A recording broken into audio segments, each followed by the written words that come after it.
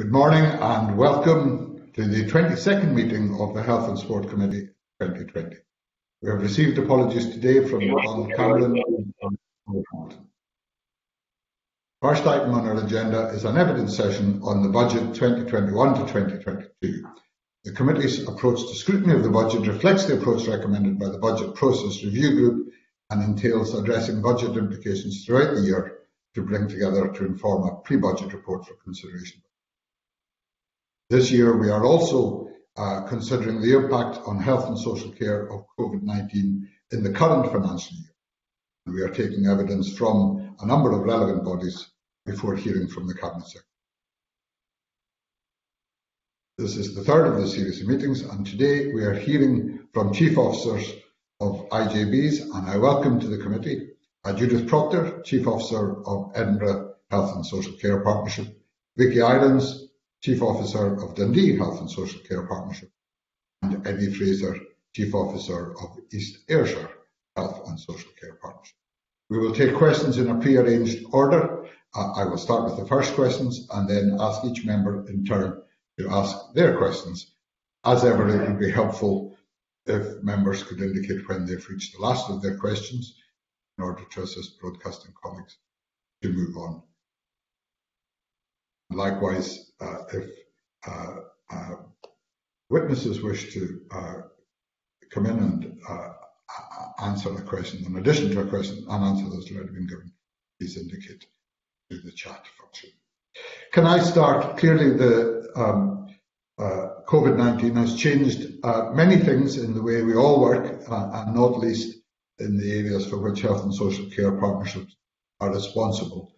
So can I start with a general question and ask our witnesses whether the existence of your organisations, of the Health and Social Care Partnerships, did the existence of IJBs assist with the response to the pandemic, and if so, in what ways? I wonder if we could start with Judith Proctor. Yes, good morning, convener, good morning, committee, and thank you for hearing from us today. I think my answer to that would be a resounding yes. I think the whole approach to integration, having integrated teams, being able to mobilise across our whole system with our partners was a significant contributor to our ability to mobilise across our city and across Scotland.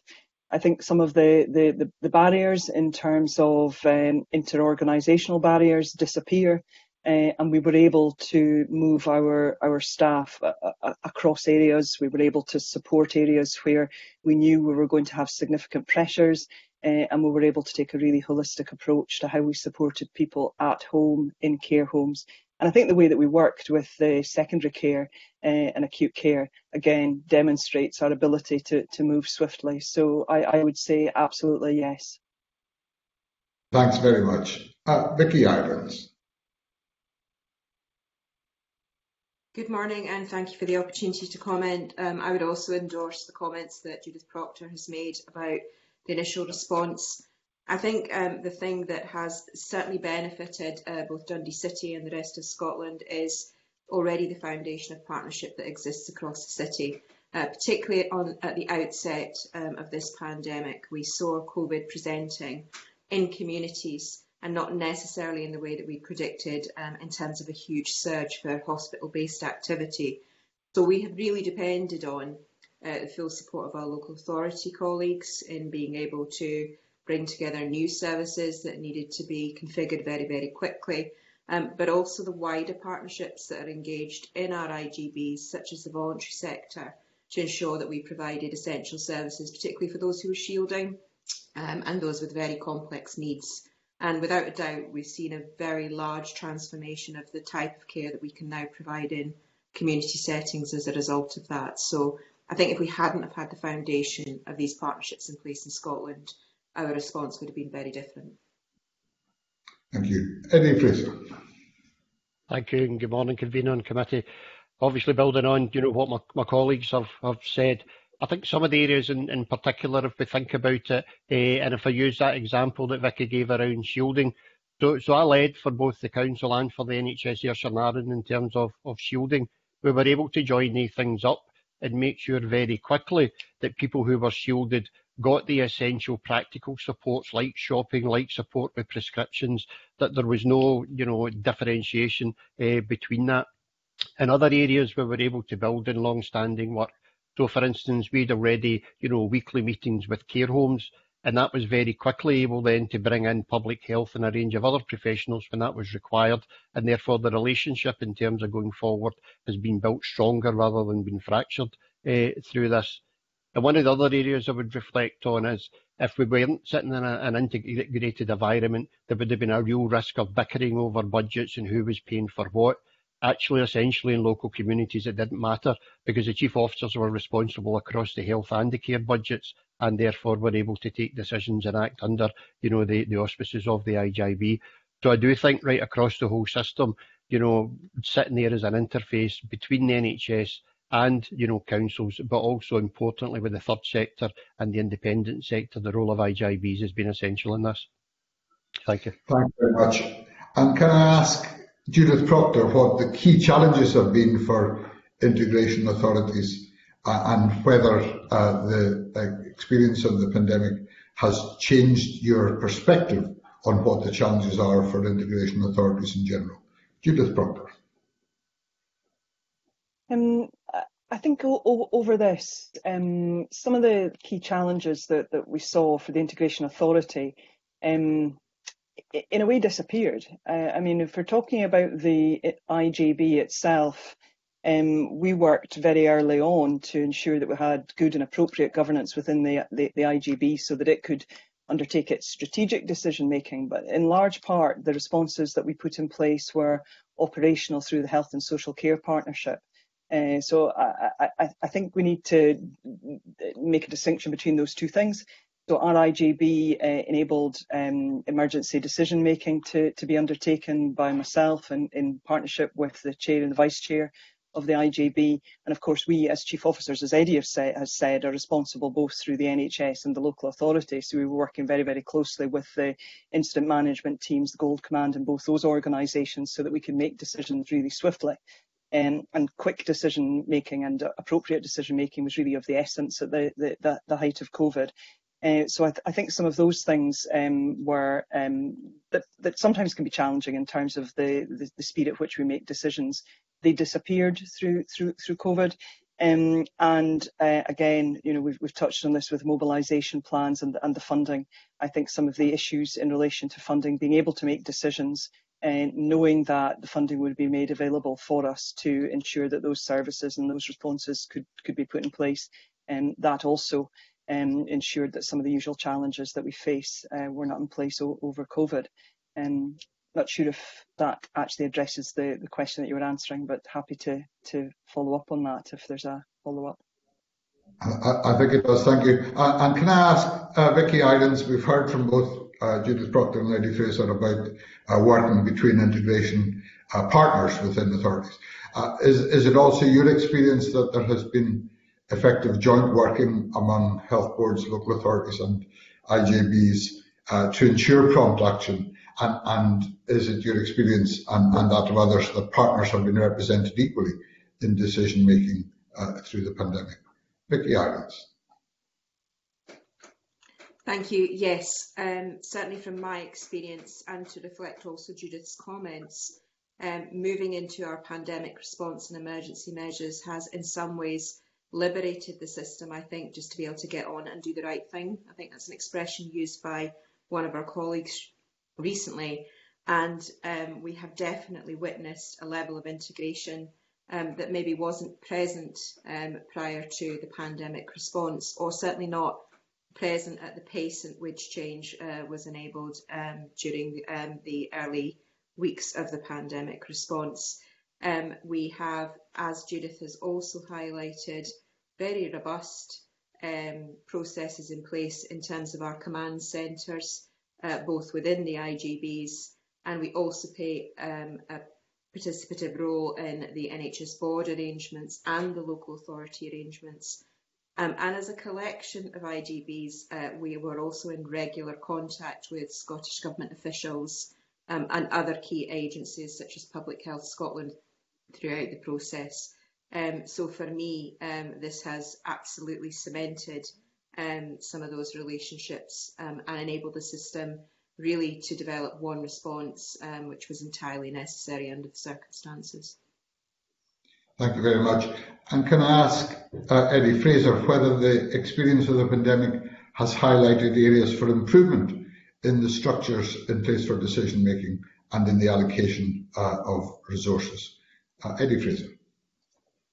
So in terms of the allocation of resources, I think some of that and the things that was reflected by the others is also down to the relationships between the organisations. So if the relationships between the Health Board, the Council and the IJB are strong, then some of the things that can be a delay because there's trust between the organisations, you just go ahead and do the right thing. So sometimes if you know you need to do things, then you go ahead and do it. One of the areas that I certainly felt at the start particularly was a miscommunication with people.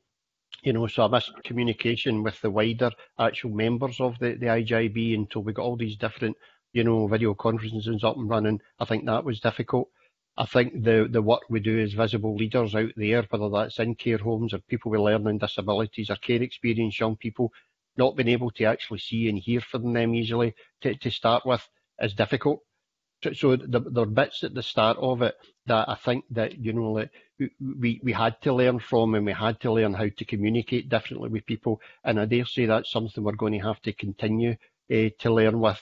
And clearly the worry is it's those who have most difficulty accessing us because of our arrangements that is the ones that we're not able to speak to enough. And I think that's some of the things we're having to learn, different ways of communicating and make sure we continue to be inclusive. It's very necessary for us to go into a command and control model in the middle of a crisis, but it's also very necessary for us as we go forward to make sure everything that we do is informed by our communities and is for our communities. Thank you very much. We heard from Vicky Irons about coordination with the Scottish Government. Can I ask Judith Proctor what is being done to ensure that positive lessons are retained once the pandemic is over, and how are experiences being shared across the country? Judith Proctor. Yes.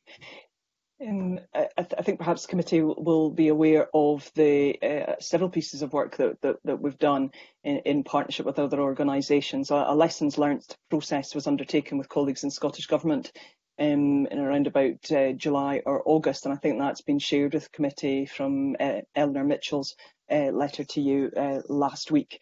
I think that was a really valuable piece of work, and whilst it focused on the front of it about lessons learnt in relation to delayed discharges, I think it looked across the broader spectrum of our experience in health and social care partnerships over the pandemic, what worked well, what we were able to mobilise quickly, what some of the issues were, and how we retain those into the future.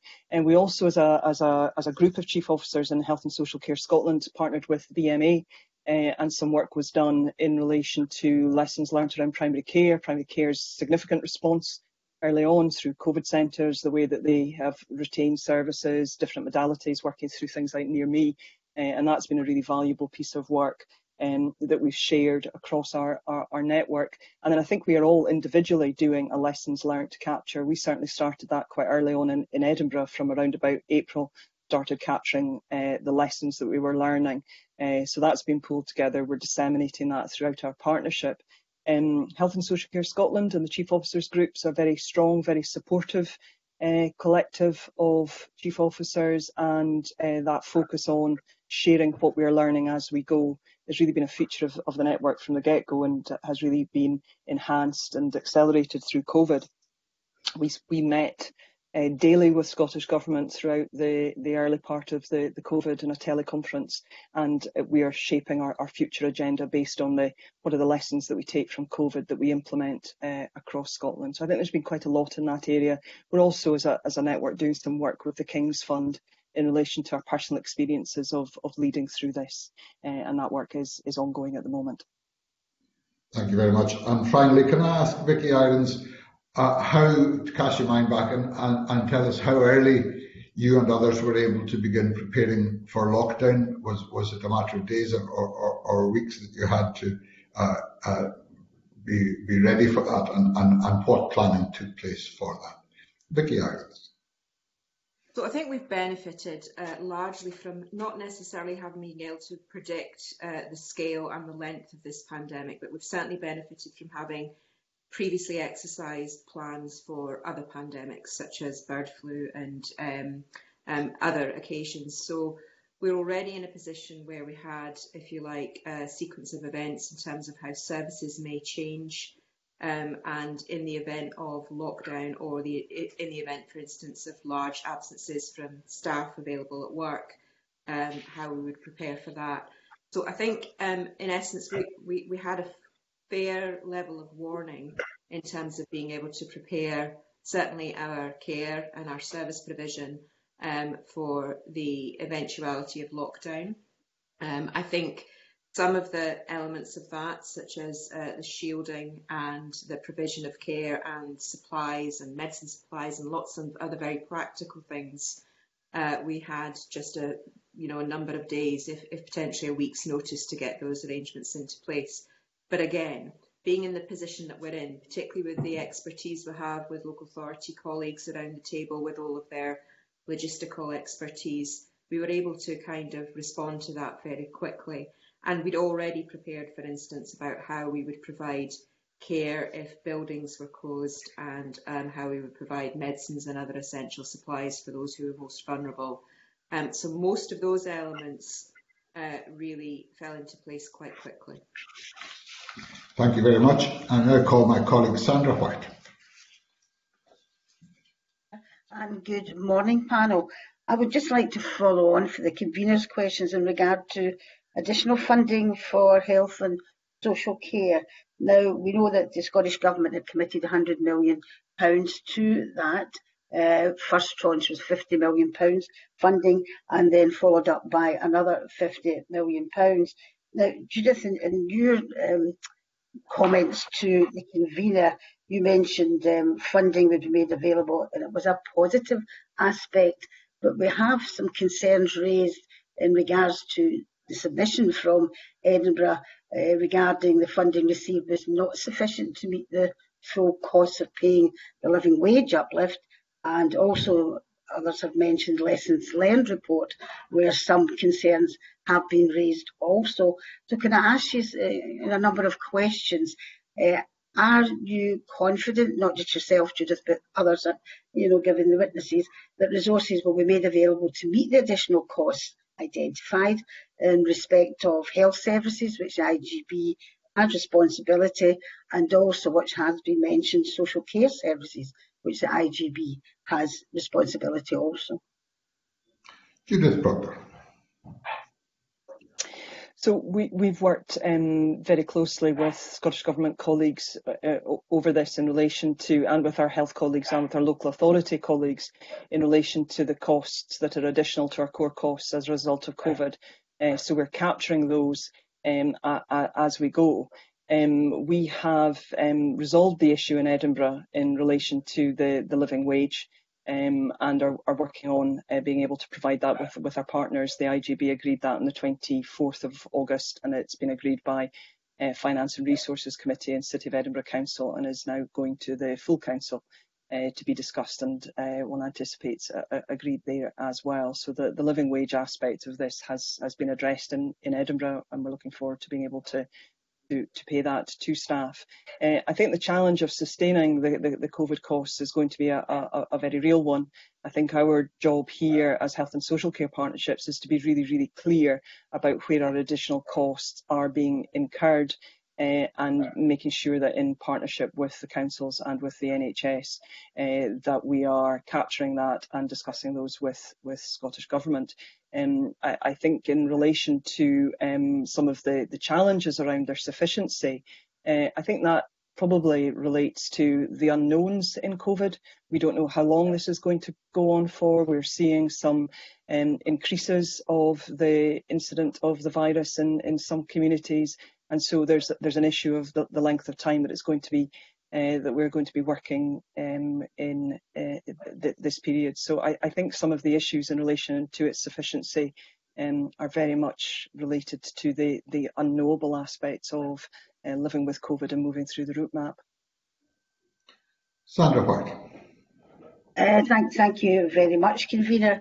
I just wonder if any other witnesses have any comments to make on that particular aspect of health services responsibility. No one else wants to come in on that particular one? If not, I'll move on to my second. Will indicate. I think Vicky is suggesting perhaps that Eddie Fraser should respond in addition to that question. Eddie Fraser. Okay. Thanks, Peter. So I think there are a number of issues around the funding, so we as an IJB in total anticipate there will be a £9 million extra cost to us this year in terms of funding, and just now that's sitting at a net, cost of about £6 million to us. That's not all direct IJB, because we also run many pan-Ayrshire, services, so the COVID hub, etc. was all included in that, and these costs are all included in the mobilisation plans that have been put to Scottish Government, and indeed later this afternoon we've got a feedback session with the Scottish Government around that. But there are also a number of other things that we need to consider that are really required. The sustainability payments to our social care partners, we need to make sure that they are able to be, sustained, because if they're not sustained, it will just end up with, first of all, poorer care, for people who receive these services, and secondly, it will be at greater cost with public services having to pick that up. So how we work together to do that is going to be one of the issues for us.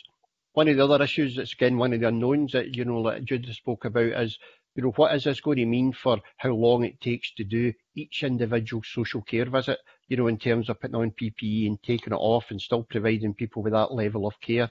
The same with our community nursing services. So actually the same intervention is taking longer to actually deliver in these cases, and we need to work out what that's going to mean for us. The other areas that are important for us is whole changes in ways of services. Just now, for day services are limited for both adults and for older people, we're having to change that to care at home services, and often that's a much more expensive model to actually deliver and make sure people get that. It's also not the same, because people are not getting the same social interaction. So going forward, how we deliver social interaction for some people who have been getting that in a different way are going to be some of the costs to us.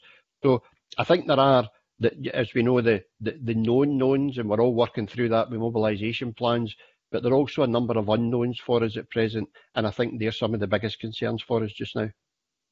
Thank you very much. Thank you. Oh, sorry. I'll take Vicky Irons as well. Thank you. Thank you. Thank you, Convener. Just to build on comments from both Eddie Fraser and Judith Proctor, I think the issue for us moving forward, and certainly the cost of remobilisation, has had extensive work undertaken in connection with that, and certainly the costs for Dundee City are sitting at around just over £16 million. Of the national funding, I think we've had about 1.5 released so far, so we are entirely dependent on some of the assurances given at the outset about being able to respond to that level of financial risk. We do incidentally have a series of papers that have clearly been put forward in our local systems outlining the detail of that, if that is of interest to anybody. The essential added issue that I would like to highlight is really about the next period of the COVID response and balancing that with demand that we will see naturally through the winter season, and particularly with the increasing flu immunisation programme and other immunisations that will hopefully come on stream. But more than that, it's about a sea change in those people who are now requiring capacity for community-based care. That has absolutely changed throughout the period of this pandemic. People are confident and people are asking for their care to be provided wherever possible, in their own homes or in community settings. So we as an entire system need to be able to respond to that level of demand. And we need to retain some of the new developments that have emerged throughout the process to enable us to do that. But beyond that, I think we are now all seeing signs of a significant increase in demand for support for mental health issues and a huge level of anxiety across the population. This will undoubtedly have an impact, not just in terms of mental health, but physical health in the years to come. So we need to prepare ourselves adequately to respond to that. And inevitably there will be a resource implication of that level of demand for us all. So we need to understand those risks now and to a certain extent we need to undertake a fresh strategic needs assessment so that we can plan for that accordingly. Thank you very much. A lot of hard work being put in there, and thank you all for the work that you are doing. We're talking about responses, and basically what are the mechanisms for passing on resources to, for yourselves in social care? You mentioned the fact that you've had Zoom meetings, etc. When you're speaking to the Scottish Government, whoever's given you the monies, basically, have the responses that are being allocated been quick enough to cover what you're asking for?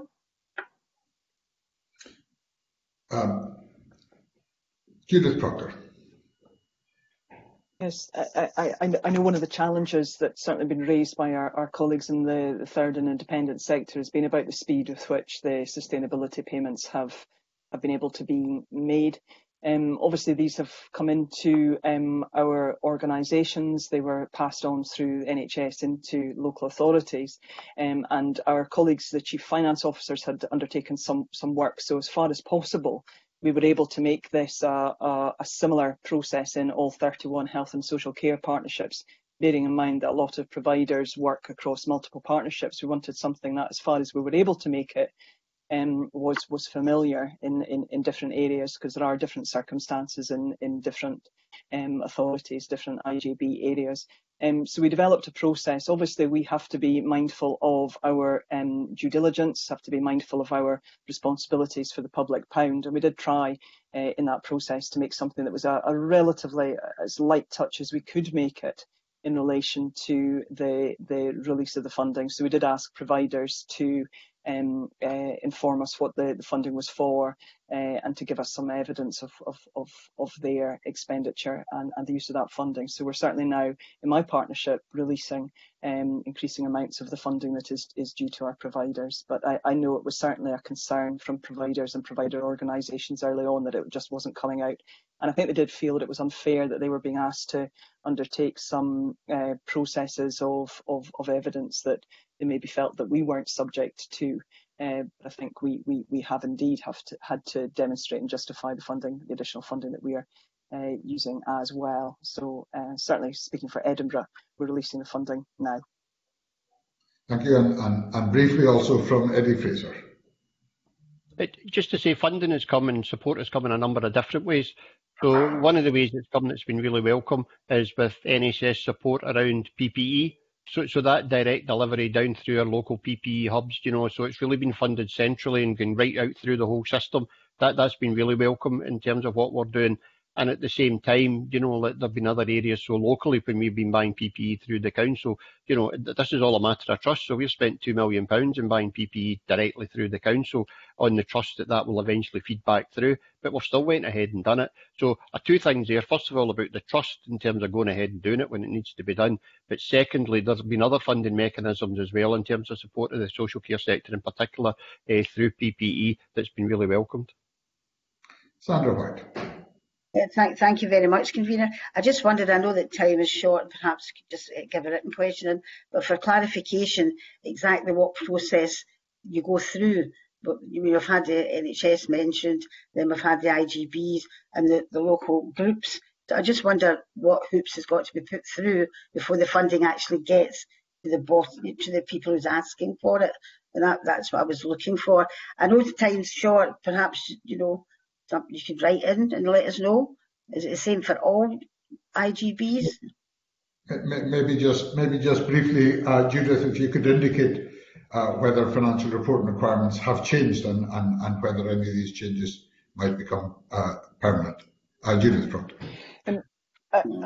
I think in terms of the question about the process, I'm sure that yes, we and our CFO colleagues could provide an update on the process and the mechanism by which providers are asked to complete a form, tell us what the additional funding is for, and be able to demonstrate that. Then we release the funding. So that is the process for that. This is obviously the additional funding for COVID costs.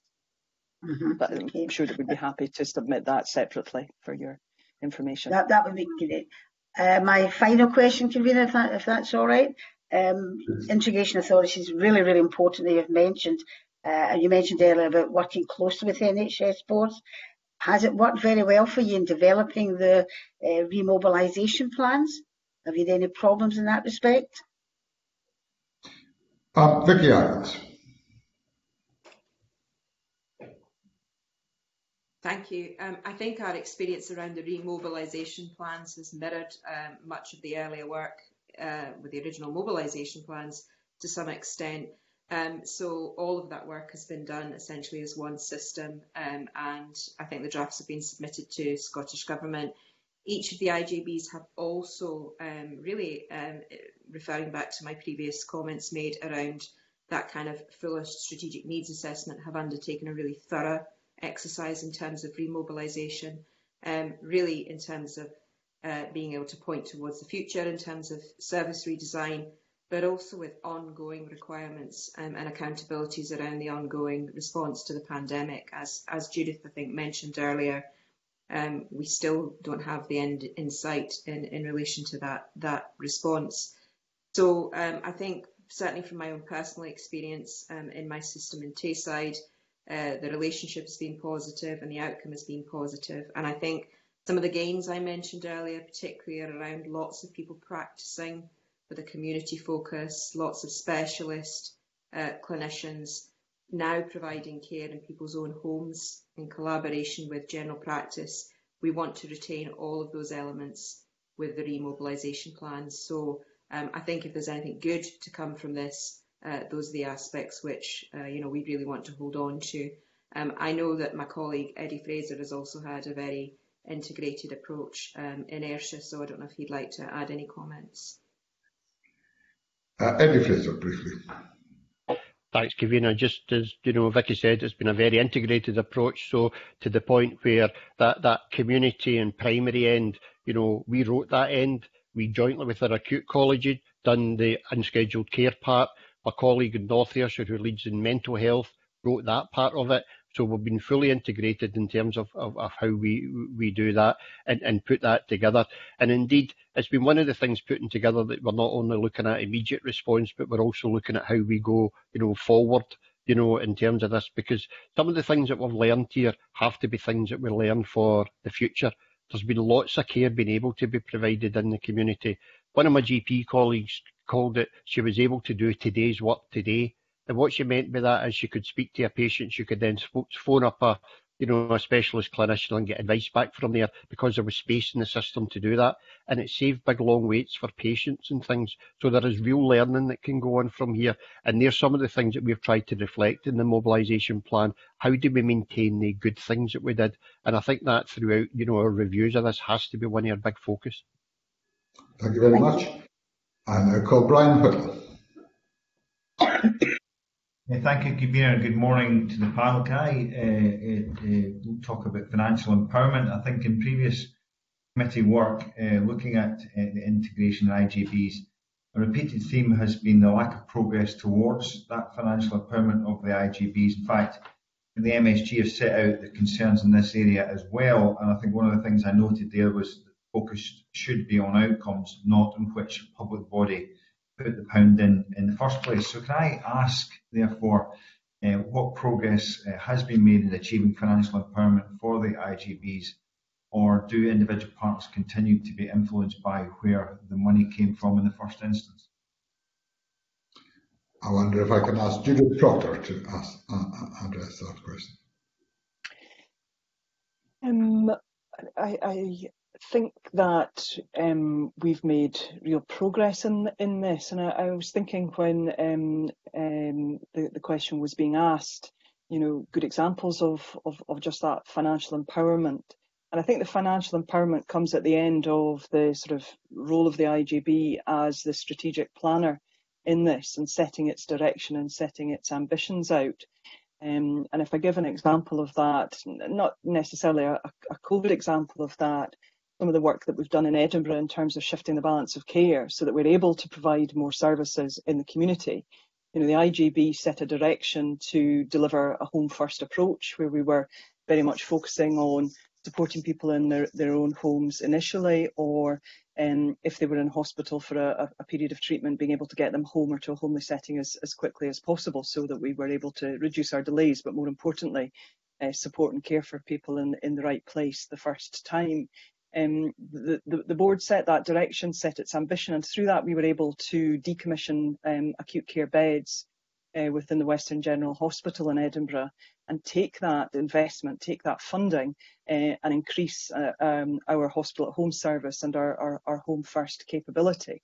And that came from the IGB's sort of strategic planning independence, its role as a public body, and then our role as officers within the Health and Social Care Partnership, working very closely with colleagues in NHS Lothian to actually make that a reality, make sure that we had the right pathways in place, that individuals could go home, and that we had the services there to respond to that. So I think the financial capability comes from having a good strategic plan, an agreed direction, and then the good relationships and the way that we work with our partners in delivering that. And then ultimately we've delivered a better outcome through that. You know, we've actually enabled better capacity within acute. They can now use those beds for other necessary acute services. We've built capacity in the community, and as a result we've improved outcomes for people and we've improved our performance. Thank you very much. Brian Whittle.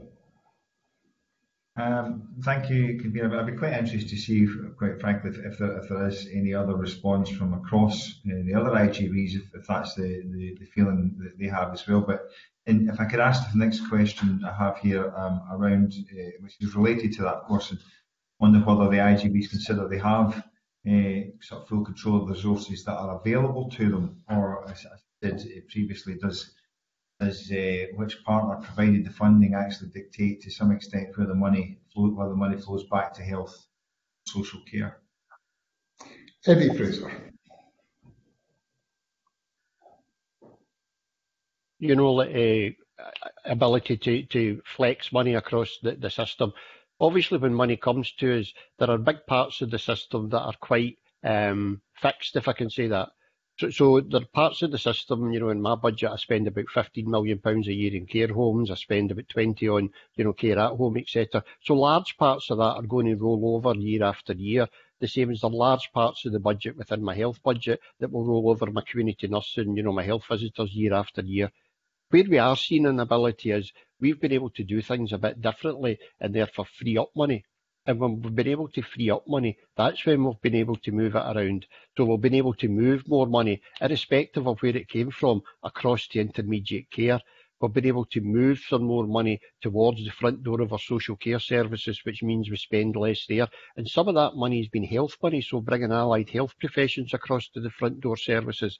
So I would say where we show real successes is at the interface between the health and the care services. There's still large core services that work out there that are big parts of the budget that we can't move and likely shouldn't move because they're really good services. But how we do things differently is the area that I'm starting to see that works really well.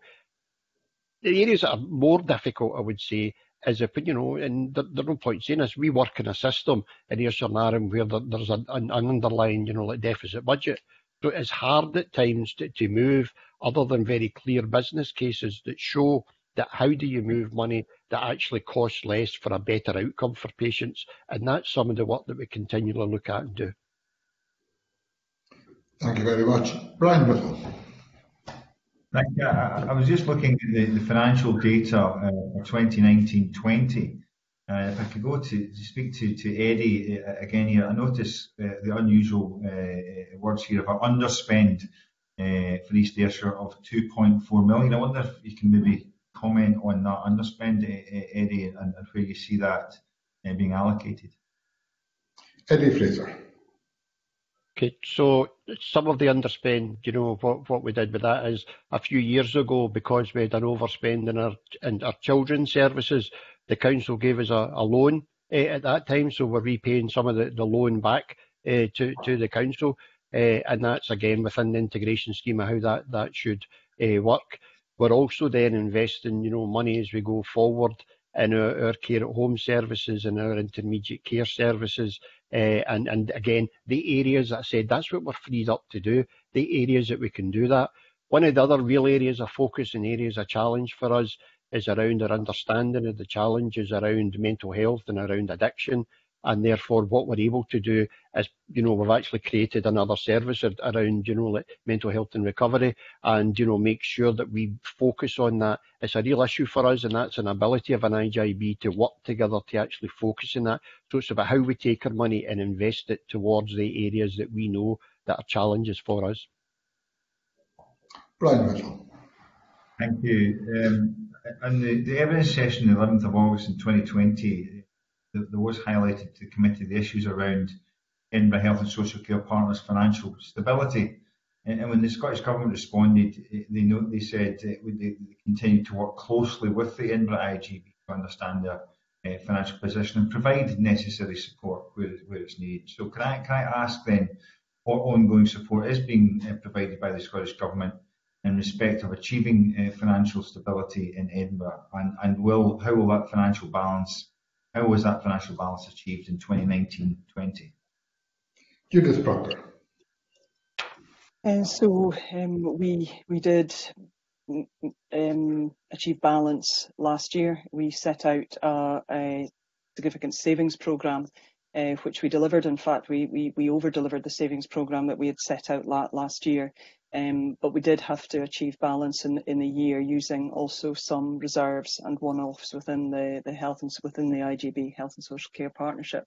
I would add that that's the first time that the IGB in Edinburgh has actually achieved balance in its budget under its own steam, with the funding allocated to it in previous years. And I think, in fact, in every previous year before then, there's been additional funding come in at the year end from our partners. So that was progress. There, I think we are very cognizant and aware of the challenges of our financial position. Our opening position this year was a £23 million gap. And again, we have, with the board, agreed a savings programme that addresses that over the short, medium and longer term. We really recognise as a board that the true financial sustainability comes not from year-on-year savings plans, but actually in setting out a strategic change programme and a strategic plan that creates a right-size organisation that delivers services in a sustainable way. So that's the approach that we're taking with the board, and we're in the process with our board of developing that longer-term financial strategy. So we go into this year with an agreed budget, with agreed savings programme, which, when achieved, will deliver savings, will again deliver a balanced position towards the end of this year. It's going to be a significant challenge to do, but we have got our plans in place and we've got the governance around that. In relation to the support from Scottish Government, we worked with them over COVID. They supported through the work with PwC, some work with us on provider sustainability. We have a large number of providers that we work with in care at home in the city. And we really wanted to work on how best we coordinate that and how best we spend our commissioning funding as a partnership, in part to help us achieve better outcomes for people, but also that financial sustainability over a large part of our budget, which is the services that we purchase for individuals for packages of care. That piece of work with Scottish Government has come to an end, and the support that we work with Scottish Government is just ensuring that we are in close contact with them on our position. But in terms of financial and practical input, that's come to an end with the end of the work that we did with PwC. Brian Whittle. Thank you. Finally, Convener, if I could ask Dundee, you had an overspend in 2019-20 of £5.3 million. I wonder whether in the next upcoming financial year that balance, the budget might be balanced. Vicky Irons. Thank you, Convener. Certainly we're making progress this year in terms of the financial balance of the IGB and putting in lots of plans in terms of developing more sustainable responses across all service areas. The major pressure, certainly for last year, came largely in terms of responding to demand for social care. So clearly the additional resources that I mentioned earlier that have been required in response to COVID will exacerbate some of those pressures, particularly in responding to some of the issues which Eddie also highlighted in terms of mental health services, but also responding to some of the key service changes we need to make as a result of the Dundee Drugs Commission will be really key within the city. But we are certainly making progress in terms of our financial position and working with evidence, I guess, from lots of other areas in terms of which aspects of service need to go through a level of reform to be able to get us into a more sustainable position. I recently joined Dundee Health and Social Care Partnership in February. I was previously the Chief Officer for Angus, and it's very clear to me that the demands, certainly in a city environment in Dundee, are very different from the previous area which I had accountability for. So it does need some time to be able to work through the responses and to work through the financial settlement that we need to agree with both the local authority and the NHS board to be able to respond to the pattern of demand which we're now seeing. Thank you very much. And I call David Collins. Thank you, Convener, and good morning to the panel. Has there been an estimate of the cost to clear the backlog and return to pre-COVID levels of activity and performance? And what estimates have been included in your plans? Who would like to have a go at that one? Eddie Fraser.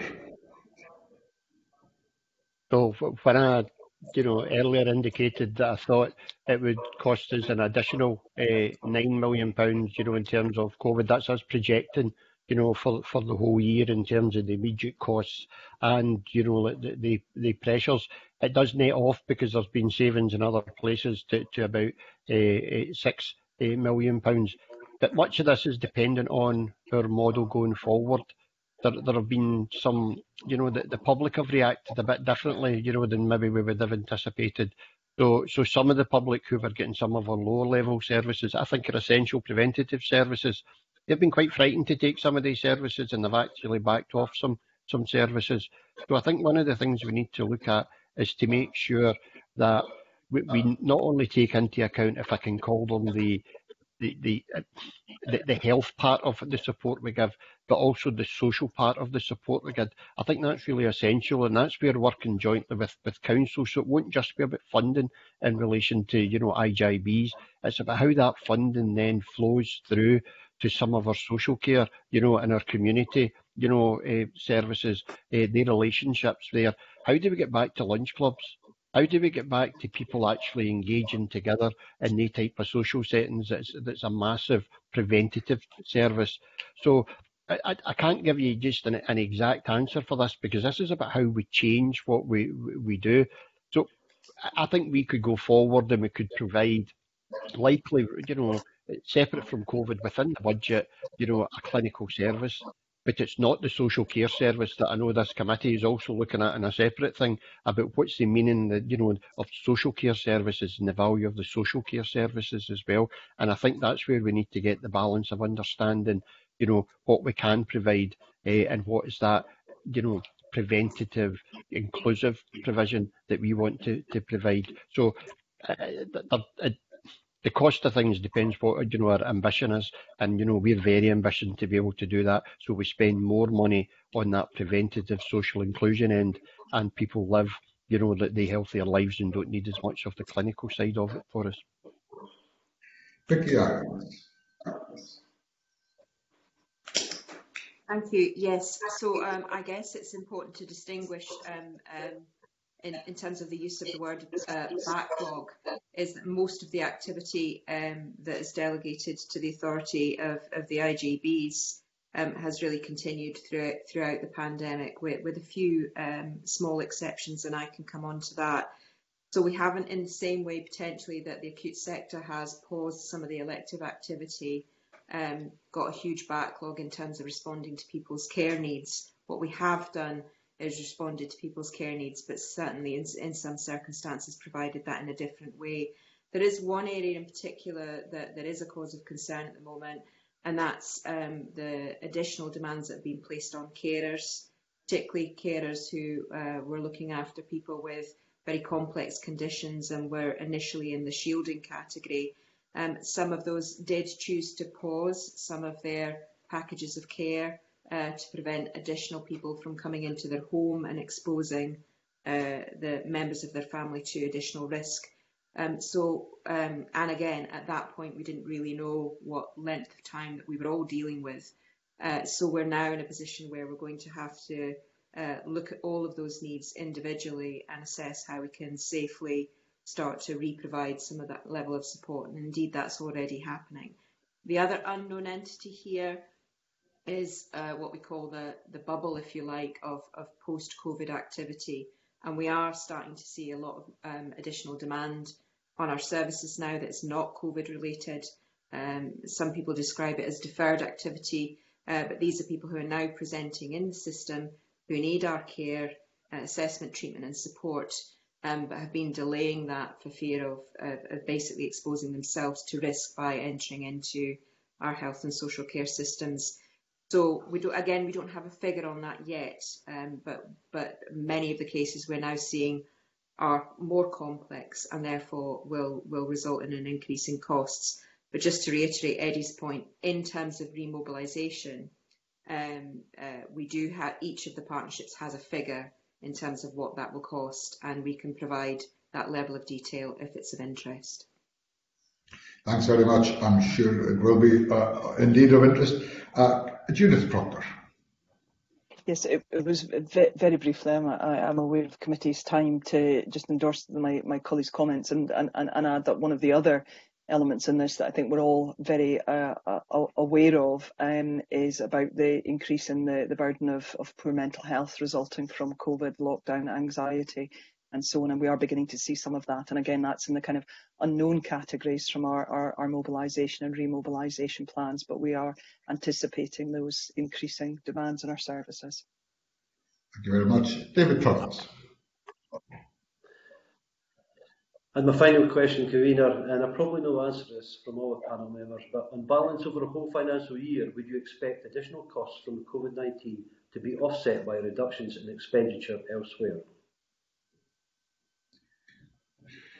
I think we heard from Eddie numbers of 9 million and 6 million. Can I ask Vicky and Judith briefly to comment on that question? Vicky Ireland. Yeah, and again, our additional costs do sit at 16 million, so I'm afraid I can't see that being offset by reductions in expenditure, across the public sector elsewhere. We're also in a position where, many other parts of the public sector are experiencing loss of income, across a range of different service areas. So I can't see that being entirely offset. So again, we are dependent on the additional support that was outlined at the beginning of the pandemic from the Scottish Government, I think, to get us through this point. And then as a collaborative leadership exercise, I guess, public sector needs to really understand, beyond the lessons learned reports that have already been commissioned, what it takes to provide a sustainable service post-COVID.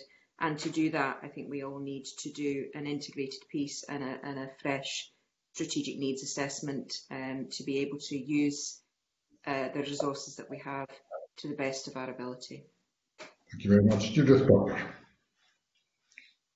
Would be the same. Our COVID costs are estimated around 32 million for City of Edinburgh, and that won't be offset by a reduction in activity elsewhere. And as Vicky said, we are also losing income at the same time, so I don't see that being offset by a reduction in activity. Thank you very much. Now call George Adam.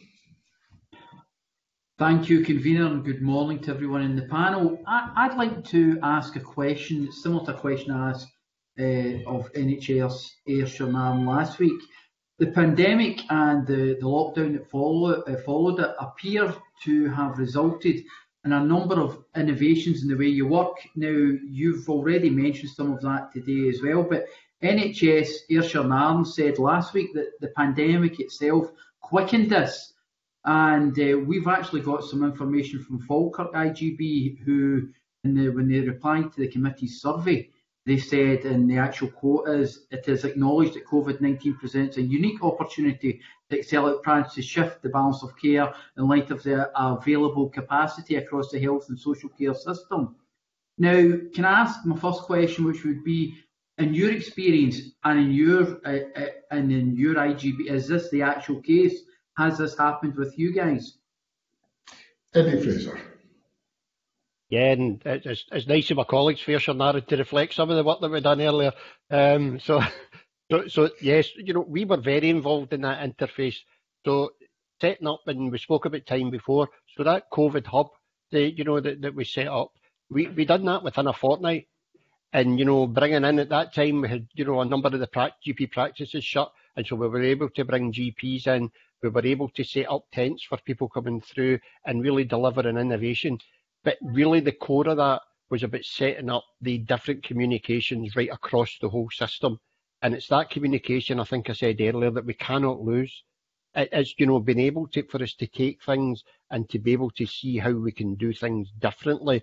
And make sure that patients get it's access. It's about patients getting good access to service, getting early access to services, and they're the types of things that I think that we need to make sure that we cannot lose. The communication right across the system, as we move forward into this winter around the redesign of urgent care, will largely be based on the things that we've learned over the last number of months. And again, if we can see that diverting sizable number of people to a place where they get, care quickly, whether that be pharmacy first, whether it be at a GP practice, whether it be advice directly from, one of our hubs, but saving people going and waiting for 4 hours in an emergency department to get seen by someone for 10 minutes. So this is not, for me, about protecting the emergency department. This is for me about making sure people get the right care in the right place.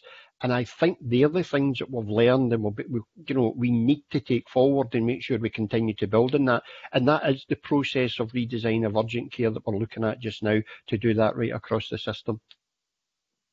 George Adam. Yes, that's quite interesting, Eddie, what you've said, because Ayrshire and Arran, when they came last week, NHS, they more or less said that the pandemic itself had quickened us and had actually broken down the barriers. And my question to them, and it might be a frustration you feel, Eddie, but my question to them was, why did it take a worldwide pandemic to actually break down these barriers? Eddie Fraser again. Suppose we all get into this thing about, chicken and egg. Who's going to invest first to save later?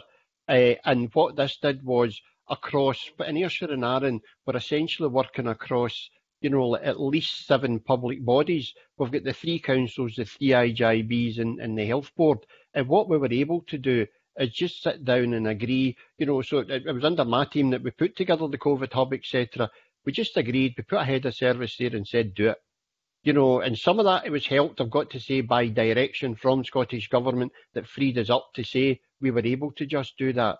So it did take that freeing up, if I can call it that feeling that joint purpose, that necessity to drive forward, and that was built again on that level of trust around funding, that funding would come to pay for all this. And we drove forward, and it's been hugely successful in terms of what we've been able to deliver.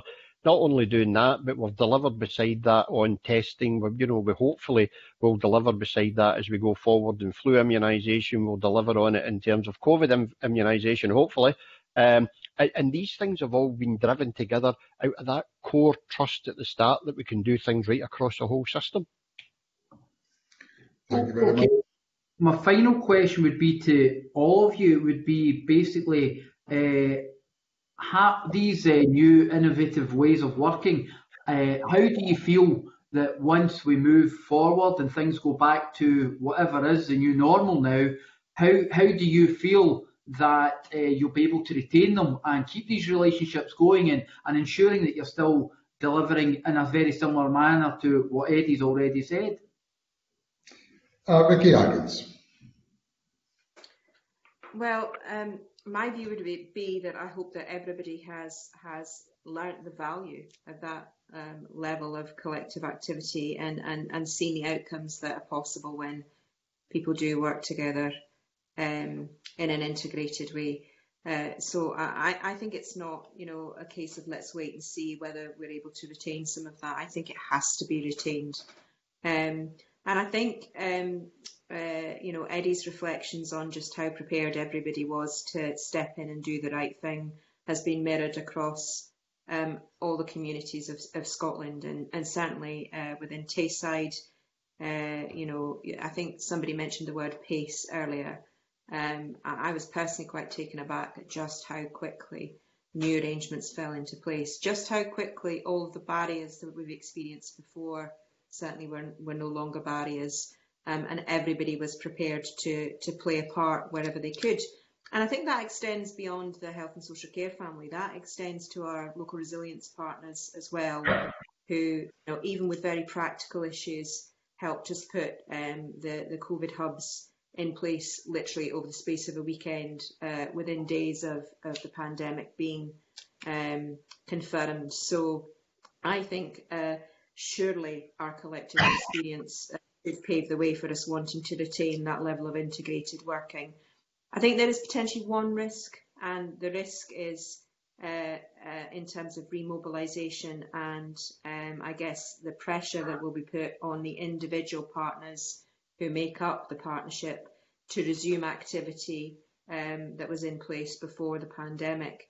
And that may, in an unintended way, encourage some partners to revert back to ways of working that we had in place before.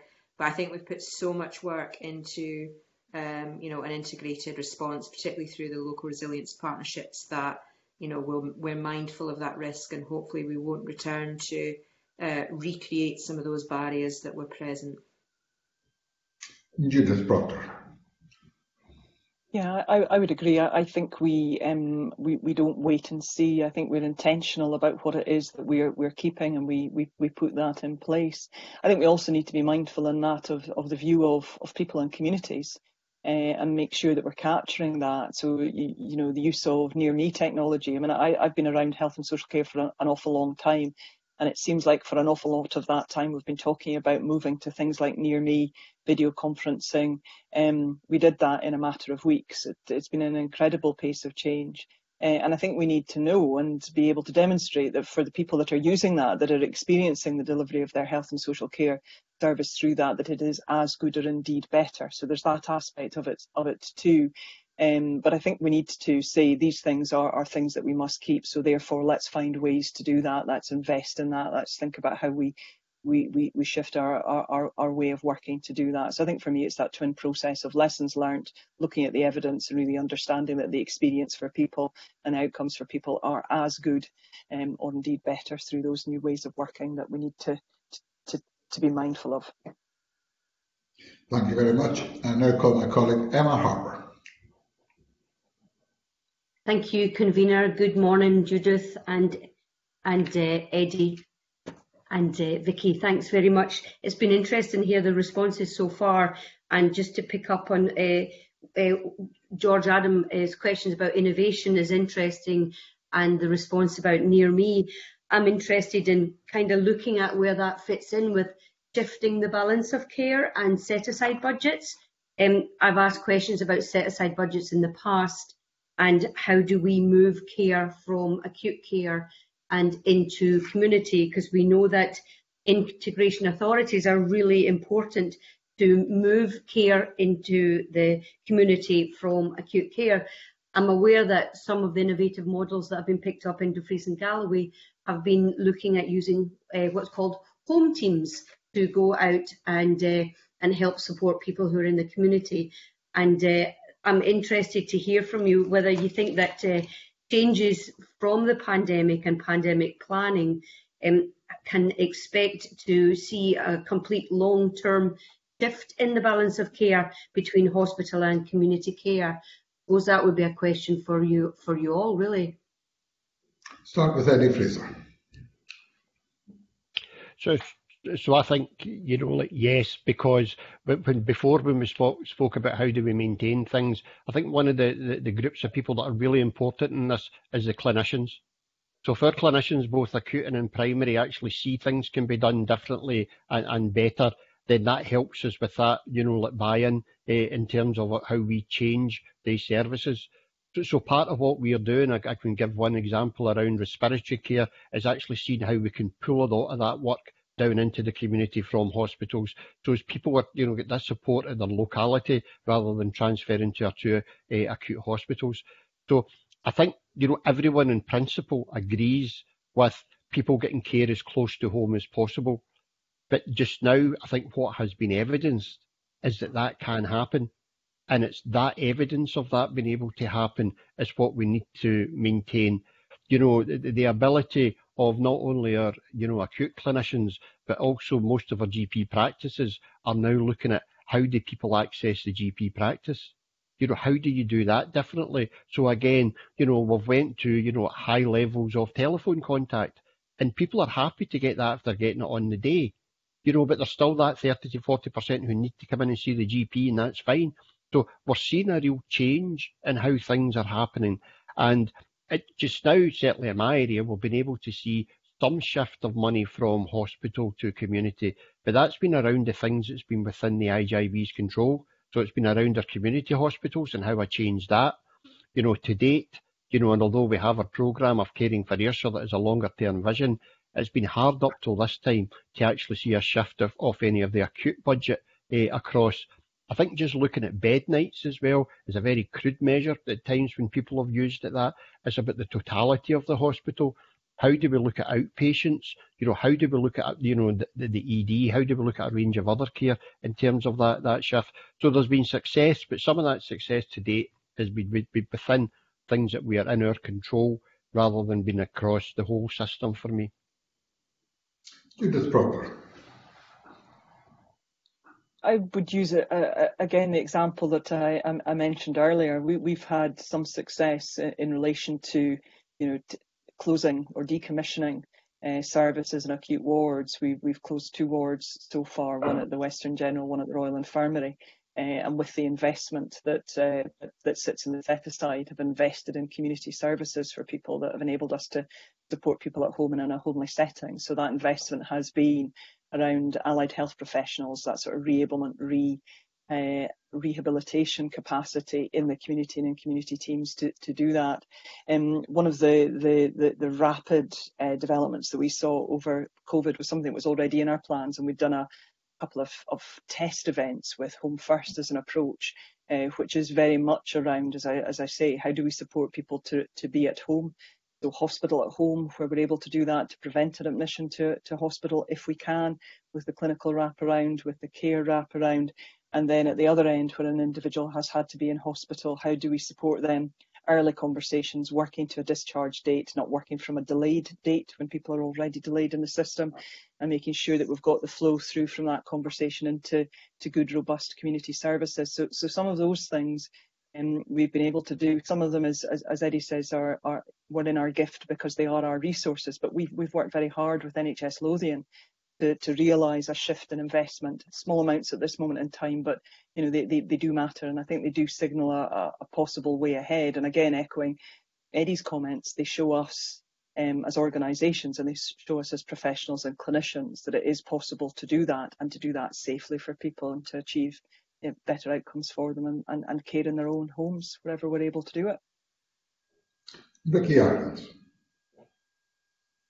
Thank you. So just to add to both of those series of comments, I think when it comes to large hospital set aside, even prior to the pandemic, we're starting to see some signs of movement in terms of the level of financial resource that was indicated as part of our financial settlement for this year. But I think it really goes beyond large hospital set aside. I would agree with comments made by my colleagues about this is essentially about how we do things, and it's how our frontline practitioners practice.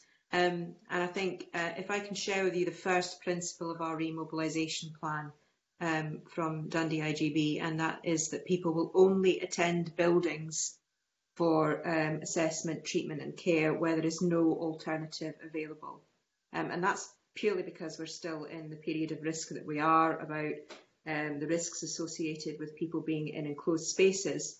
But really that's an indication of where we should be striving for in terms of our future intent, in terms of the provision of care. And whereas previously I think we've had really, really robust relationships with a bunch of specialties in the acute sector who are aligned to the IGB, such as our medicine for the elderly consultants, and psychiatrists and a range of other respiratory clinicians. We are now seeing a growing number of clinicians who provide very specialist support. now essentially providing particularly assessment, but assessment and care in a community setting. We've mentioned Near Me, but some of the technology isn't always required, and lots of consultants are now providing advice, doing initial assessments by telephone, for instance, and have adapted really, really well. So we simply have to retain that, and it would be a real shame if we reverted back to a system which is really quite heavily weighted and dependent on buildings and infrastructure to provide the level of care that we can provide, particularly as Eddie's highlighted, where we've experienced a difference over the last few months. And for many people, access has actually been improved. It's very different to what they've experienced before, but many people are able to get advice on the day, not only through their general practice, through a range of other community professionals, and indeed in some cases right through to the specialist who you're usually in quite a long queue to see in the acute sector. So we really must retain that, and I think rather than use all of our energy trying to negotiate a better set-aside deal, I think we now need to bank, if you like, the credit that Eddie's alluded to in terms of the difference that clinicians have seen in practicing in this way, and we need to build on that for the future. Thank you very much. Emma Harper. Thank you for those answers. Previously at committee we heard that set-aside budget was held by the NHS boards or controlled by the boards, when actually set aside is supposed to be used for other purposes. So, and because of the pandemic, you're describing things like, say, respiratory, pulmonary rehabilitation is now virtual, or needs to be done virtually. We've got issues with cardiac or cardiovascular rehabilitation, which would be done more in the community as well. And so I'm interested to hear whether there's going to be an impact on the set-aside budget, or do we really just need to look at a completely separate way of using that budget and basically directing it completely for community-based support programs to deal with like post-COVID symptoms like is being described, long COVID. So I'm wondering, so has there been any impact on the set-aside budget? And do you think the set-aside is working effectively, or has coronavirus and the pandemic meant that we need to do something different with it? Eddie Fraser. Just as before COVID, we had been working very closely with Scottish Government across the partnerships about how we use, and you used the word yourself there, directions. So how do we jointly with colleagues set up and say we are going to change something, and this is the impact in terms of strategy, in terms of service, in terms of finance? So for instance, we have a new pulmonary rehab team, and interestingly the funding for that came out the prescribing budget. We were able to do things so differently there that we made significant savings. Some of that went to savings, but the rest of it went to fund a pulmonary rehab team. And that use of very deliberate directions, from IGIBs to both the Health Board and the Council is a way forward. And so it's not just around the set-aside budget. The set-aside budget is important, but in my total budget, the set-aside budget is only about 10% of my budget. And, some of that will always require unscheduled care within, the hospital. So the actual free amount of that is even less. The important thing for me is that we do these directions that's a clear saying, we want to change something. This is what we want to change and why. Here's the service implications, and therefore here's the financial implication of that. So the examples you give are great examples, and they are the things, around respiratory, cardiology, diabetes, the things that we think can likely be done more in a community setting, but not always based on, often we base this set aside on bed nights. And a lot of this won't be about bed nights. It will be about, how we look at, our outpatient appointments and the range of other interventions that we have there. So I do think COVID has helped us to show that we can do that differently. And again, it's working with all our clinicians to make sure we deliver that.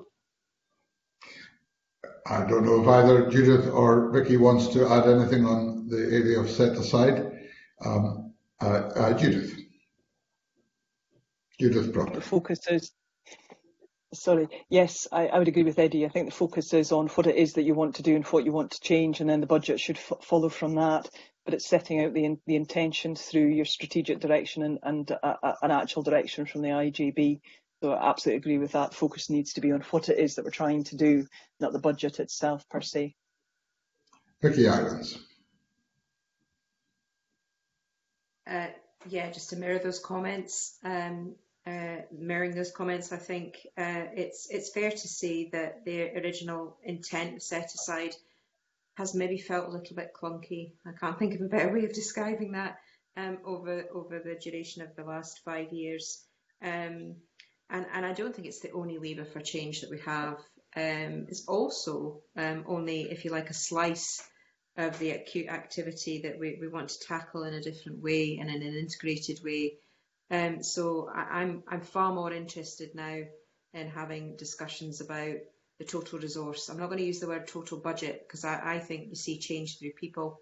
But if we can have a really upfront adult conversation about the total resource, where that needs to be, how we can genuinely shift that balance of care into community after the experience we've all just lived through, then I think that's where we need to focus our attentions rather than trying to increase the figure that is nominally indicated in our set-aside budget. Thank you very much. Emma Harper. Thank you. Just a final question, Convener. Vicky talked about refocusing, for instance, instead or re-resourcing. So we've seen a lot of redeployment of people working from home, changing the ways of working. So we'll have people that were normally based in acute care that are now maybe working in a more community-focused way. So how has that been able to demonstrate that ultimately that's a saving on bed nights, for instance, if we're keeping people out of hospital by supporting them in the community? And I'm just wondering, how adaptable has the workforce been to this relocation of service or refocus of providing service in a community type way? Vicky Irons. So from my experience, certainly the answer to the question around adaptability is that we've seen huge efforts from those who've been redeployed from an NHS background and also local authority background into new roles in community settings. Some of those new roles were aligned to new services which we needed to put in place. I think colleagues have mentioned earlier on. Again, at pace, we had to set up community testing functions and testing facilities, which in Tayside and Dundee certainly began with a very small number of people and grew very, very rapidly to need quite a lot of the workforce redeployed and to have the skills to do testing and to keep up with the level of demand that we had. And a whole series of other services have had to be delivered in an entirely different way and in people's own homes that you would expect to see normally in an inpatient setting. So lots of the workforce, if you like, were redeployed to be able to support that. I think it's fair to say that as we're moving into the recovery phase now, lots of people are being, if you like, called back to their substantive posts because they need to be part of a recovery period for the services affected. So there is quite a bridge for us to be that needs to be formed here to ensure that for the new roles that we did commission and bring into the community, we need to identify those which we actually need to keep. You know, there are new services which have formed throughout the pandemic, and some of those services will feature in the longer term. They're not just an immediate response to demand. So we need to understand what those new services are, and we then need to have the conversations across the agencies to ensure that we retain those skills and those people in those roles. But it's actually quite a significant exercise for us to undertake. Judith Proctor. I think we saw extraordinary flexibility and agility from our workforce, and in our own lessons learnt capture in Edinburgh, the lessons learnt piece of work that we did, you know, from those that wrote back to us, one of the things that many in our workforce really valued was just their ability to be flexible, and the different areas of work that they were able to undertake, and just the empowerment that came with that.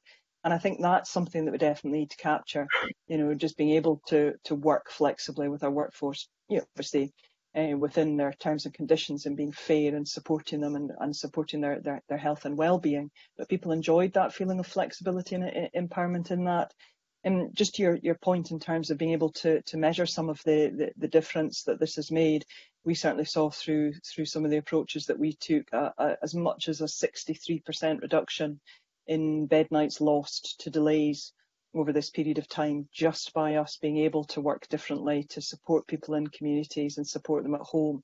I think we absolutely must capture that hard data as well in terms of the difference that we're making, because if it worked in COVID, it will work in winter, it will work in a pressure that's under, in a system that's under pressure. And so therefore we must do that.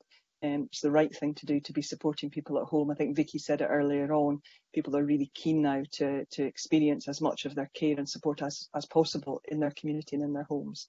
So we need to demonstrate from people's experience, the hard data, as well as what our staff are telling us, that is possible to do, and to do well. Thank you very much. David Stewart. Thank you, Convener, and good morning to the panel. I've a series of questions about delayed discharge.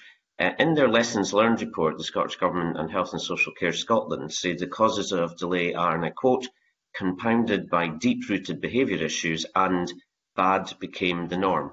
Do you agree? I wonder if I could ask perhaps Judith Proctor to start off. It's quite a statement, that, isn't it? Bad became the norm, because I don't believe that anybody in our system, whichever professional role that you're undertaking, comes in to do their job and to not do it well. Everybody is focused on what they think is the right thing to do for individuals. I think one of the issues that we see with delays is that we can just be a little bit too focused on our own lens on that, and not really thinking through, what does the individual here need, and what are they capable of. I think there's also something in relation to what you know, and I think that quote from the Lessons Learnt report possibly reflects a view where some partnerships and some of us see the decision being made on where an individual goes post-hospital being made by clinicians and professionals who are not familiar with what we deliver in social care and what we deliver in the community, and the capability of that. Now, I don't know if you would typify that as bad, or typify that as, you can't know what you don't know and you don't have experience of. And our whole approach to Home First, and it's not unique to Edinburgh, they're doing it, particularly Tayside, Dundee, where my colleague Vicky Irons is Chief Officer. These are well-developed programmes of work where individuals who know the community and know the capability in the community work with the individual in hospital, and they pull them from hospital into the community. So I think if my memory serves, that's what the comment in the Lessons Learnt report means. Those behaviours in and of themselves are not meant to be bad, but I think they do reflect where you stand in the system, what you know, and your own professional experience. And that's the bit that we need to shift. We need to make the norm. It's people that work in the community that work with the individual and their family and their community to help decide how that individual is then supported in the community. David Stewart. Thank you. If I move on to another question, how were additional funds used to reduce delayed discharge in your respective areas? Perhaps start with Vicky Irons. Thank you. So our additional funds weren't necessarily targeted to reducing our delayed discharge figures within Dundee. We were in a good starting position, I think, to reflect on my colleague Judith's comments there in terms of our ways of working. With the exception of potentially funding some of our more complex care packages. So we had a relatively small number of patients in delay at the beginning of the process, and each of the assessments in terms of movement of any of those patients was done on an individual basis with our multidisciplinary team. So we weren't required, if you like, to deploy huge additional resource into that area, with the exception of those with some more of the complex care packages. And that was really just to ensure that we had the resource available to provide every aspect of care that had already been assessed in terms of the needs of those individuals. I think where we have used, I'm not sure if this was part of the question, but where we have used the additional resource is in increasing demands for care at home. Those have come quite naturally, and we've also deployed a lot of extra resource into rehabilitation services. And again, that links back to previous comments about still the unknown entity in terms of potential tail of COVID and the recovery of a number of the people who contracted the virus in the early stages. Eddie Fraser. From a very strong place in terms of delayed discharges. You know, we've not had a delayed discharge breach within Ayrshire and Arran for many, years. Actually, the couple that we've had have been out with the board area. So we have an embedded, social work team, within, the hospital that works very closely with the wards and including mental health officers to draw people out. What we did do was we anticipated that there may be issues about being able to deliver social care in the community, during COVID. And so people who would normally be discharged, we thought there might be problems with that. So we did commission some extra social care, capacity for us to be able to make sure that we drew that down.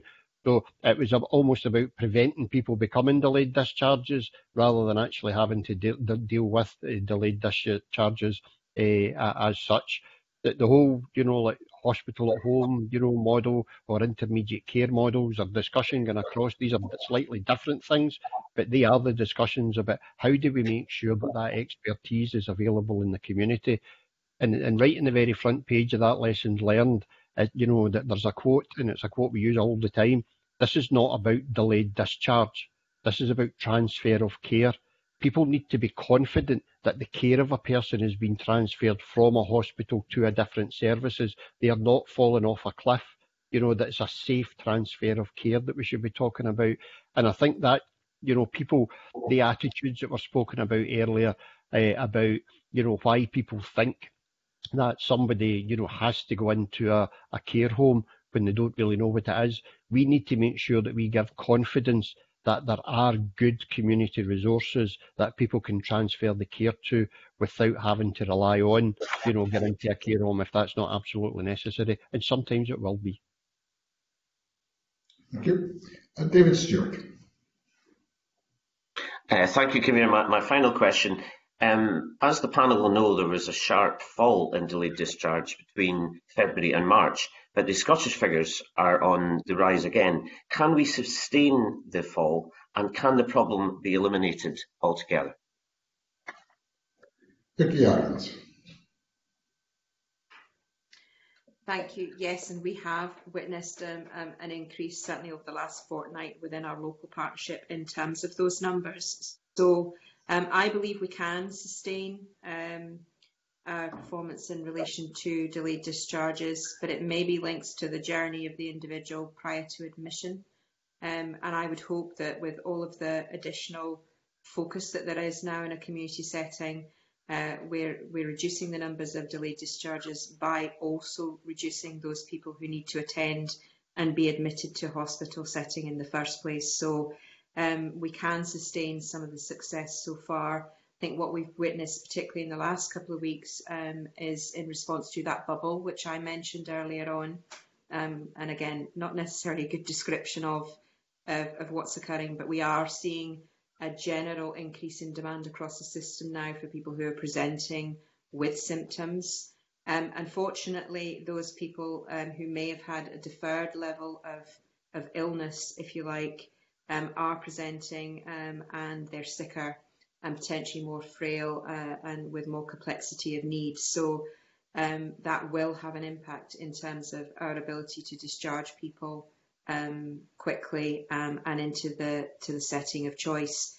But we literally monitor our performance on a daily basis across the partnerships in Scotland. So as soon as we get an idea of what some of the key issues are, or the key conditions are, I guess, more than anything else, we'll be responding to those to ensure that we do make the most of the gains that we've seen throughout the pandemic in terms of our performance, and that we don't, if you like, snap back into the characteristics that you would have seen pre-COVID. Judith Proctor. Like others, we have seen an increase. I mean, we got to historically low levels of delayed discharge in Edinburgh, where we have struggled with this over a number of years. And that was down to the mobilisation plan doing things differently. Also, of course, because our hospitals were focusing almost entirely on COVID. So we saw a significant change in activity. And those things together, I think, certainly address the delayed discharge position. Our numbers are, as others, going up. We would want to sustain them around about where they are now, because until we do things very differently at scale, I don't think we can eliminate delayed discharge in Edinburgh. I think we're working very, very hard to make sure that we've got processes in place. As I say, our Home First, where we have a team that works in our acute hospitals. It includes our mental health hospitals as well, for those people that are delayed long term for very complex problems, working together there. We also need a sustainable community care service, and again, the fragility of the market, something we haven't touched upon, but obviously will be subject to the independent review. That's a real issue for us, and we don't know the impact post-COVID as providers come through this and sustainability payments are tapered off. So there's many factors that make delayed discharge a complex one to say that we can eliminate it. We would certainly be ambitious to, because it's the wrong thing for people.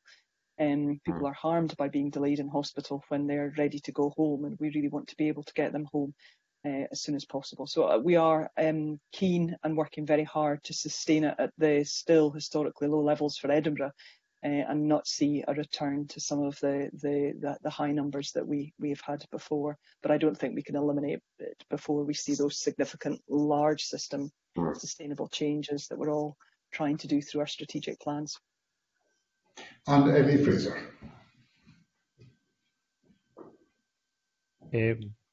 So yes, we would intend to sustain, the very low levels. You can never totally eliminate. When we call it delayed discharges, I'm not, I'm meaning anyone who's delayed from the point of being able to be discharged. I don't mean the cut off at the 2-week period, because sometimes it takes time to make arrangements. And although we do the best we can to make the arrangements, look, before, a person's ready for discharge, this is about, the human rights aspect of this as well, about if a person chooses where they want to go, how do we make sure we get them there? Now, we still do that very quickly, as I said, so it's not about becoming over the 2 weeks, but the numbers of people that will take between 3 days and, 14 days, there will be some that will be around that, in terms of that. So it's about balancing the rights of people. First of all, the rights that they do not be harmed by left in a hospital when they don't need to be there, but also looking at their wider human rights and making sure that we engage with them and their family about the discharge arrangements. So it's not about any of these long delays, it's about short delays whenever possible, and making sure we get people to the right place at the right care. Thank you very much. And that concludes our questions to witnesses in relation to pre-budget scrutiny. Can I thank Judith Proctor, Vicky Irons and Eddie Fraser for their evidence. Vicky Irons mentioned that there were figures in relation to remobilisation that might be of interest to us, and we'll certainly look forward to receiving those, and no doubt there'll be one or two other items that we will come back to you on. But can I thank the witnesses very much for your attendance and for your comprehensive answers this morning. Thank you. We now move on. The second item on the agenda is subordinate legislation, consideration of a made affirmative instrument. As in previous weeks, these regulations relate to coronavirus and international travel and are laid under Section 941 International Travel of the Public Health Scotland Act 2008. They are made affirmative regulation instruments. That means that they are already in force, but they have to be approved by a resolution of the Parliament within 28 days of the date in which they are made, and it is for the Health and Sport Committee to consider the instruments and report to Parliament accordingly. We will hear in a moment from the Justice Secretary in relation to these instruments, and once we have asked all our questions, we will have the formal debate on the motion that he will propose. The instrument we're looking at today is the Health Protection Coronavirus International Travel Scotland Amendment number 10 Regulations 2020. And I welcome to the committee Humza Yousaf, Cabinet Secretary for Justice, who is accompanied by Rachel Sunderland, the Deputy Director for Population and Migration Division, Jamie McDougall, Deputy Director of the Test and Protect Portfolio, and Anita Popplestone, Head of Police Complaints and Security. I will look to colleagues who may have questions, and I draw the attention of colleagues to the letter reply from Humza Yousaf received on the 3rd of September, following a previous appearance where he answered a number of questions. And I know Emma Harper had raised questions 2 weeks ago in relation to ferry travel and passengers arriving in Scotland, and I wonder if Emma Harper would like to follow up on those questions. Emma Harper. Thank you, Convener, and good morning, Cabinet Secretary. It was just a comment on the response regarding ferries and the detailed response in the letter from the Cabinet Secretary. And also I've checked on one of the websites for one of the ferry companies between Ireland and Cairnryan, and they have really detailed information as well. So I wanted to just comment and say thank you to the Cabinet Secretary for his response with the detail in his letter. Thank you very much. And I noted in relation to that the Cabinet Secretary noted that passenger locator forms are completed by passengers arriving by ferry in Scotland, and also presumably in ports elsewhere in the United Kingdom for travel onward to Scotland. And I wonder, Cabinet Secretary, if you can indicate if the kind of detailed information which Emma Harper has referred to from the ferry operators can also be made available by yourself to the committee. Cabinet Secretary. Good morning, Convener, to you and all of the committee members. Forgive me for any of the background noise you may hear, as there's a bit of building work going on. I am more than happy, of course, to provide Emma Harper and the committee with detailed information that we have of passengers arriving by ferry ports into Scotland. That information can be made available. We can get that from Transport Scotland. If you wish, we have information around entry into ports at Scotland. We can also, where possible, we can inquire about ports of entry in terms of UK ports of entry. I know there might be an interest in, for example, the ports of Dover and Calais and the number of passengers that travel from there. What I would say is, when it comes to those that are arriving in Scotland, regardless of whatever way, means or method you choose to travel into Scotland, if on your passenger locator form your destination is Scotland, you end up in the cohort of data that can be and will be sampled by Public Health Scotland. So regardless of the way you travel in, by air, by sea, but by any other means, if your destination is Scotland, then you are very much part of the pool that can be accessed and sampled by Public Health Scotland. Thank you very much, Cabinet Secretary. The instrument that's before us today is, of course, in relation to the addition of a country to the exempt list, and a number of regulations that you've brought before us have involved either adding or removing countries from that list. Now, when we spoke to you a couple of weeks ago, one of the questions that was asked was the way in which these additions are brought forward to the attention of Parliament, and in your response you noted that wherever possible we are trying to align with the other UK nations in relation, for example, to implementation dates, and also to those countries which are on the exemption list. However, I think it's fair to comment that there remains a misalignment, at least on a short-term basis, between different countries within the United Kingdom in that regard. And I wonder if you can give any indication of the ongoing work that you may be doing to seek to achieve a position where the message to travellers and to the travel industry from the 4 nations of the UK is, as far as possible, the same message in terms of what the implications of quarantine requirements might be. Cabinet Secretary. I think that is fair comment. I think there is a degree of alignment, of course, where we can, but clearly there's areas where there's not alignment.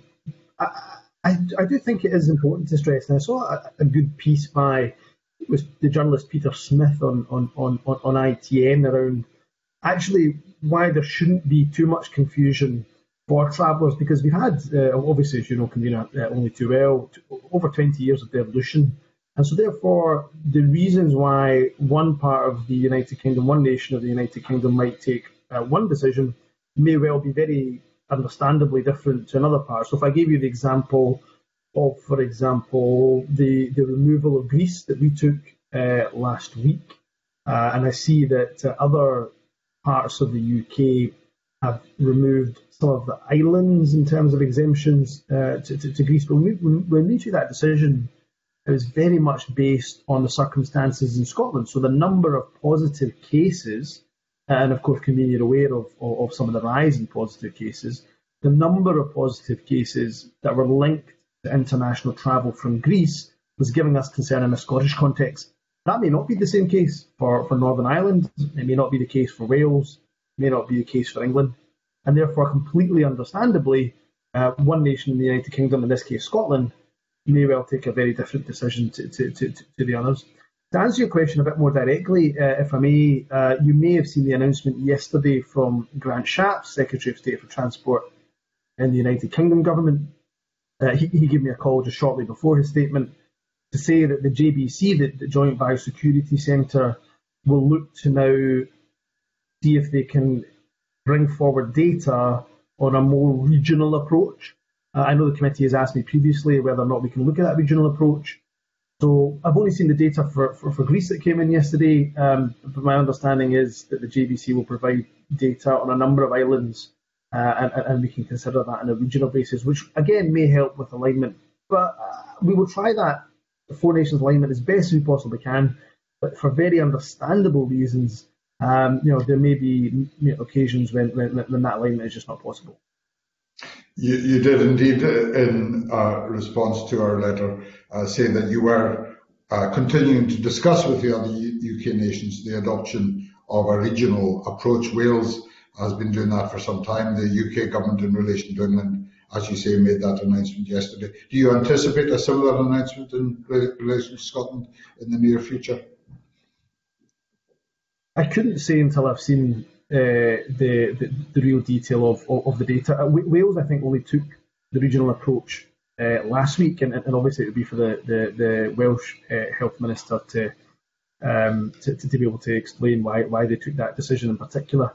At the moment, even if we have the data around regional variances of the transmission of the virus, what we'd have to have confidence about, and I think I did mention this in the previous committee appearance, we'd have to have real assurance around the travel that happens between the mainland of a country and the islands, because we know that can be where a lot of the danger lies. But to answer your question, I'll certainly look at the data where we can have a regional approach that's effective. We'll look to do that, but clearly you'll understand, particularly the cases that we have in Scotland, the rise in cases we've seen in Scotland the last few weeks. My approach will still be a fairly cautious one. Thank you very much. I'm looking to colleagues, but for my own part, I have one more question before we move to the next item on the agenda, which is the debate on the motion before us today. In our previous discussions and in correspondence, you said that you were considering the possibility of publishing on a weekly basis the Public Health Scotland statistics of those who have recently arrived from abroad, who have developed symptoms or who have tested positive. I wonder if you've yet come to a conclusion in that consideration and what your plans are going forward. Cabinet Secretary. The conclusion I've come to, Convener, is that I think we should absolutely publish the statistics. We are just finding a way to do that. That will protect people's privacy, because a number of the positive cases that are linked to international travel are simply one person travelling from a country, and therefore with a very small number of flights in a week. sometimes even just one flight in a week, there could be issues around identification of that individual. But they're not insurmountable issues. We can absolutely work through that. So I will give that, well, I'll be arguing that consideration, but I'll certainly speed up that consideration because, my instinct and my desire certainly is to make sure that data is published, and there should be no obstacle that we can't overcome to publishing that. Thank you very much. I look forward to hearing further on that in the days and weeks ahead. We now move, if there are no further questions from colleagues, we now move to agenda item 3, which is the formal debate on the made affirmative SSI in which we have just taken evidence. I remind colleagues that we are no longer in a question and answer mode, but in a formal debate mode, and equally officials may not participate at this stage. I invite the Cabinet Secretary to speak to and move the motion S5M 22521 in his own name. Cabinet Secretary. Convener, I'm happy to waive any rights to speak to the motion. I think colleagues are aware of the detail of it, but I'm more than happy, of course, to wish to move the motion S5M 22521 in my name. Thank you very much. Can I ask if any members wish to contribute to the debate on this motion? If not, that will conclude the debate, and I will therefore put the question. The question is that motion S5M 22521 be approved. Are we all agreed? We are agreed. Thank you very much. That concludes consideration of this motion, and we will report to Parliament accordingly, and we will move in a moment into a private session. I suspend this meeting, and we will resume at 11:50 on a different platform. Thank you very much. I suspend this meeting.